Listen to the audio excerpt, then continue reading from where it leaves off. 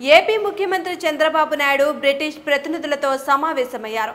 ఏపీలోని కళాశాలతో పాటు పాఠశాల విద్యార్థులకు ఆన్లైన్లో ఆంగ్ల భాషలో విద్యా బోధన చేసే విషయంపై చర్చించారు. ఈ భేటీలో బ్రిటిష్ కౌన్సిల్ సాంస్కృతిక ప్రతినిధి ఆలన్, సౌత్ ఇండియా ప్రతినిధి జనకా పుష్పదాన్లు పాల్గొన్నారు.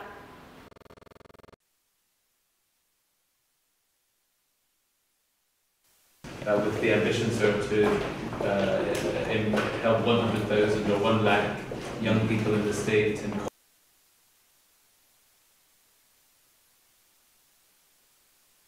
working with almost 200 colleges, and we've had significant success on the program. So we're seeing in qualitative terms 90% of students saying that they are using English with their classmates.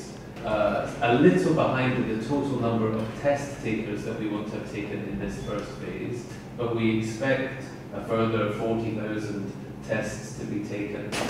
Sorry. Yes, sure. Army and